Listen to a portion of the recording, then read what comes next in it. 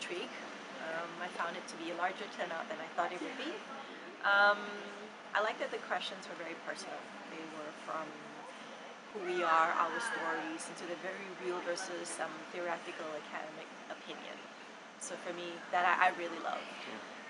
I like that people are responding to it and they're asking questions, which means I think it's relevant, and then you get to feed off that. So I personally love it. It was very eye-opening for me. Christina sought me out, I think, about 3 weeks ago, and she told me a bit about her background, which inspired me about the question I asked is, why is she doing this? What somebody's motivation is, and she shared that, and that was inspiring. And so that's why I came on board. So a little bit with the trepidation on what to do, what to expect, and how relevant it would be, but pleasantly surprised. Yeah, I think this the panel is quite unique from some of the other panels I've been on in that the woman and everyone was speaking very authentically and very openly about topics that could be extremely personal and even non-work related.